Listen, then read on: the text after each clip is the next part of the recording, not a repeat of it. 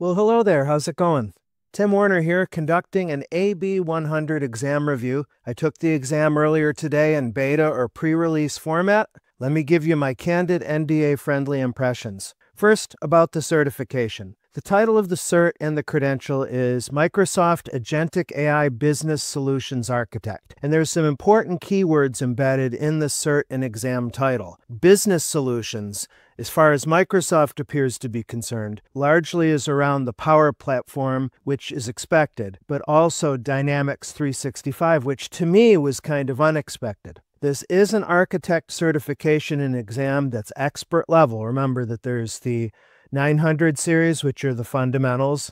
Then there's the associate, and then there's the expert tier. And because the Agentic AI Business Solutions Architect is an expert level cert, that means there's an associate level prerequisite. I've captured your choices. You have to have one of these 11. And as you can see on these screenshots that I pulled from MS Learn, the lion's share of them deal with the Dynamics 365 Business Suite, which in almost 30 years of experience as a Microsoft professional, I've had very little contact with over the years. I'd be interested to know. Let me know in the comments how you feel about that. But as far as considering those certs as a prerequisite, I wouldn't want to spend the time because it's, in a sense, wasted. I don't use Dynamics in a professional context. The only non-Dynamics prereqs you can choose from, as you can see here, are Power Platform Functional Consultant, Power Platform Dev Associate, or Robotics Process Automation Developer Associate. Here's my candid advice, because I do have a couple of those certs. I would suggest that the one that'll give you the most juice for this Agentic Architect exam is the Power Platform Developer Associate, because the truth of the matter is this exam definitely requires that you have a lot of comfortability working in Power Platform. And Power Platform, if you don't know, is a collection of low-code products that allow you to create business data-backed applications like Power Apps and Power Automate and that kind of stuff.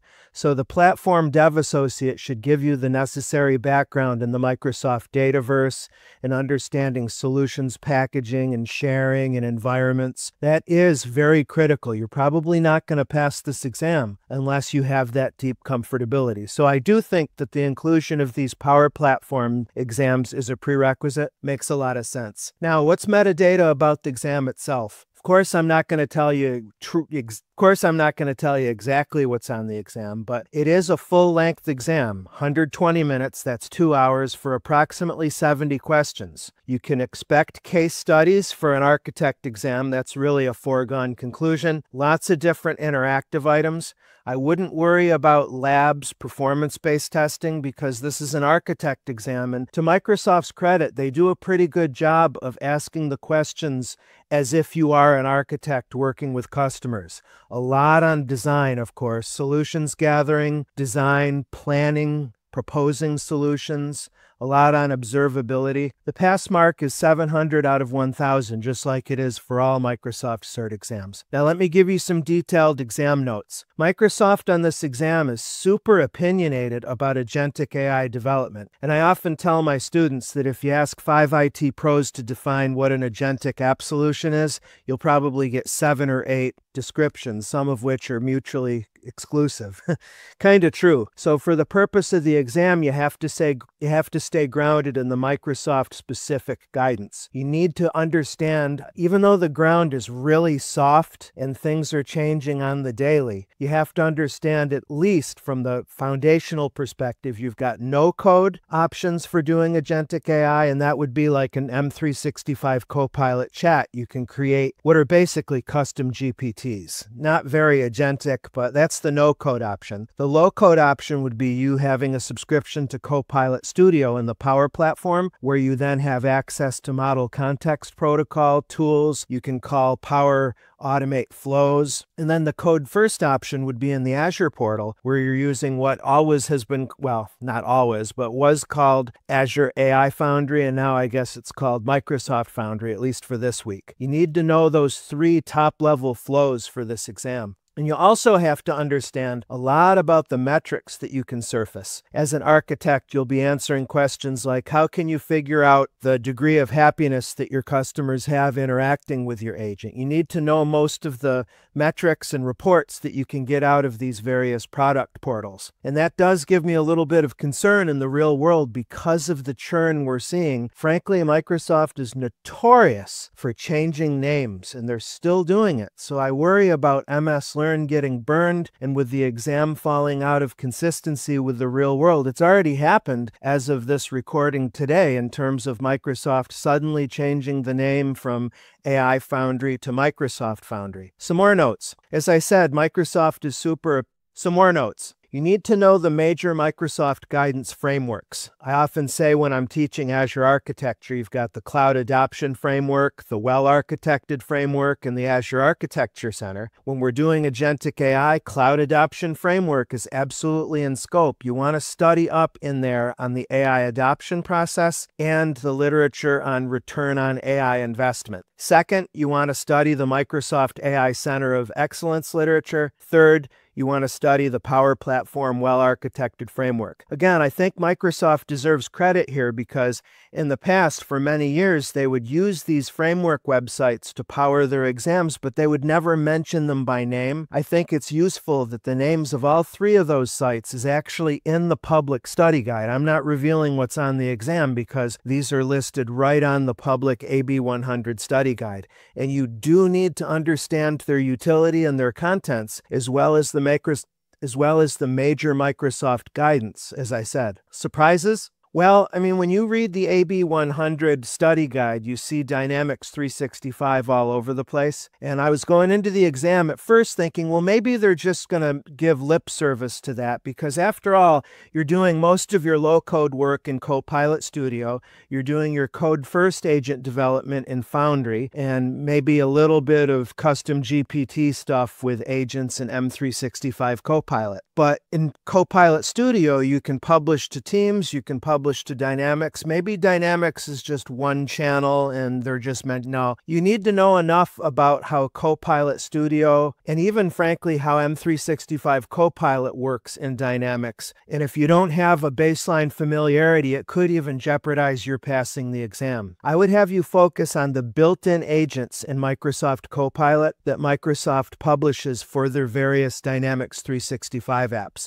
I wouldn't say you necessarily need hands-on experience. It's more in your head. You'll want to look at the literature on Copilot and how it interacts with Dynamics 365. As of this recording, by the way, I'm recording this on November 22nd, 2025. There's no official MS Learn self-paced training. That's unfortunate because for the AB 900, there's a very rich and robust set of self-paced training that thoroughly covers what's on the exam. Maybe by the time you're watching this review, probably not though, Microsoft Learn will have some published, hopefully though, because like I say, they do a pretty good job of aligning their self-paced training to what's actually on the exam content-wise. Like I mentioned a few minutes ago, my chief concern is because whoever it is at Microsoft that thinks it's a good idea to change these names, shame on you. Their product naming churn and how that might affect learners. I mean, the semantic kernel SDK evidently is being done away with in favor of the Agent SDK, but don't be surprised if you see references to semantic kernel on your exam. I had already mentioned that Azure AI Foundry is on the exam, but it's been changed to Microsoft Foundry. These things drive me up the wall because especially if you're a technician, you know that when Microsoft integrates some of these names into Azure, into the resource manager, they show up in DNS forever. So you see references to the old cognitive services still, even though they've been named and renamed and renamed. Speaking of the cognitive services, you also would do very well to spend time not just with OpenAI Service and Foundry in the Azure portal, but you need to understand the basic what's it for the other Azure AI services like content safety, computer vision. You definitely, not deep stuff, but you need to be able to identify when you might bring one to bear. Also, how those are surfaced in Power Platform through the connector ecosystem. You want to spend time using Power Automate flows, both with or without agents. As far as Model Context Protocol, you might see a little bit of lip service here or there, but again, to Microsoft's credit, they do a good job of staying on their land. MCP, of course, is vendor neutral, and this is a Microsoft proprietary exam, so they do a great job. 99.9% of the content is going to be all Microsoft intellectual property, okay? So in closing, make sure that you know your way around Power Platform. You want to light up a trial, especially the Dataverse, which is the Power Platform native cloud-hosted SQL database store. You need to understand how that works. You need to know your way around the Copilot Studio portal, mostly. To a lesser degree,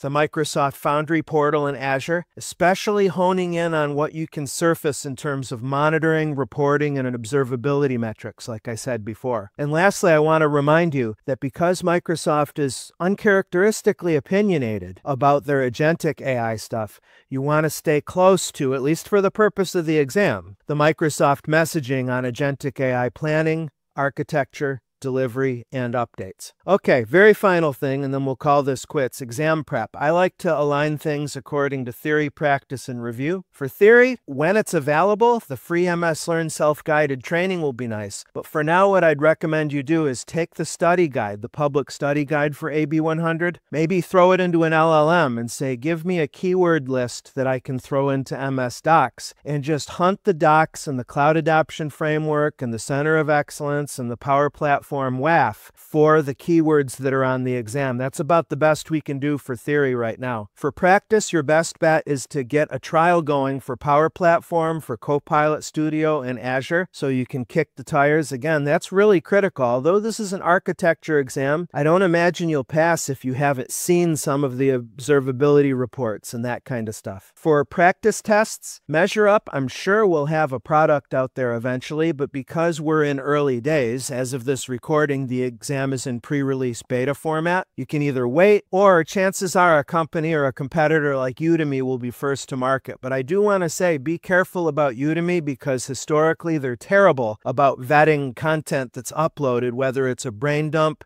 or a legitimate practice test. You want to do your due diligence and make sure we're staying green on all that. Okay? Well, I kind of yammered on for a while. I hope that you're in a better position now regarding your AB100 study. I wish you all the best in your preparation. I look forward to seeing you again at another tutorial. Bye.